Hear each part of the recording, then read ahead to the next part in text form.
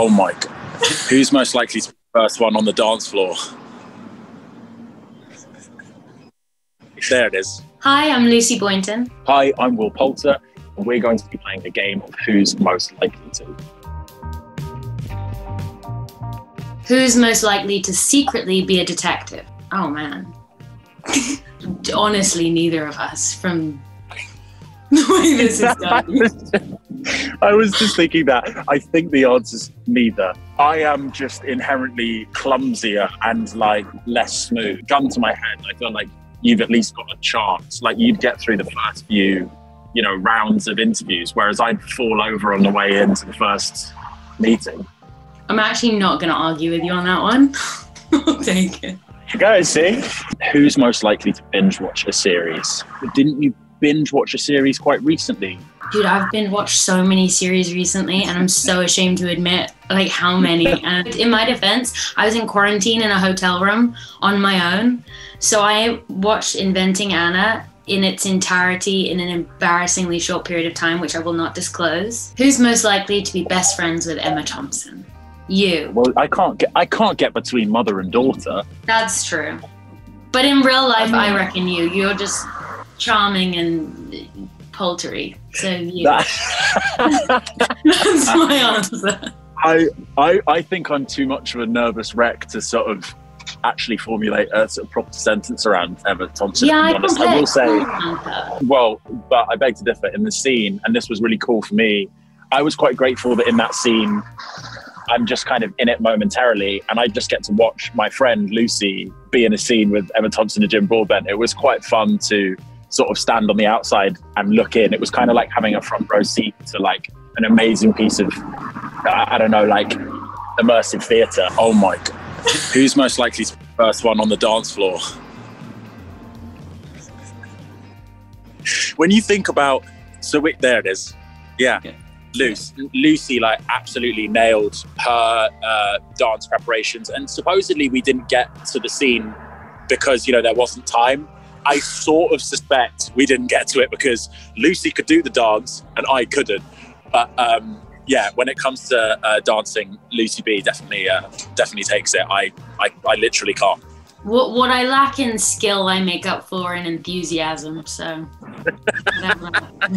Kristen Wiig in Bridesmaids has ruined my dancing career because she did that shoulder. She does this like ironic dance, which I have absorbed into my personality, and now that has become somehow my go-to, and I'm ashamed of it. I can't undo it. I can't unlearn it, and it's that. I think the most I manage is like a two-step, like the minimum amount of like movement possible. But now you've got a whole salsa routine in your back pocket, so you can whip that out on the next dance floor you're on. That is true. Can't do it with a partner because I'll break someone's feet. But yeah, it takes one to salsa.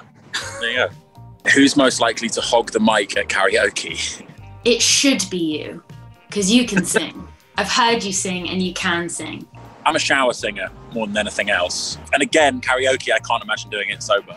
You had to sing in Evans and it was beautiful. We did do a little duet. Yeah, that was fun. I used to do Shallows a lot. The Lady Gaga, Bradley Cooper song. Unfortunately for everybody else. Shallows is a good shout. I like, to that point, I love me some Elton John. And I think Islands in the Stream, like, that would be up there for me as far as like Elton John duets are concerned. Who's most likely to host a dinner party? You're the foodie. I mean, I think by foodie, you mean I eat a lot. I got the name, it's not an inventive nickname, I got the nickname Two Lunch Poulter on this set. People were calling me Two Lunch Poulter. Really original. Yeah, because I ate 2 lunches every day. So I get it. I deserved it.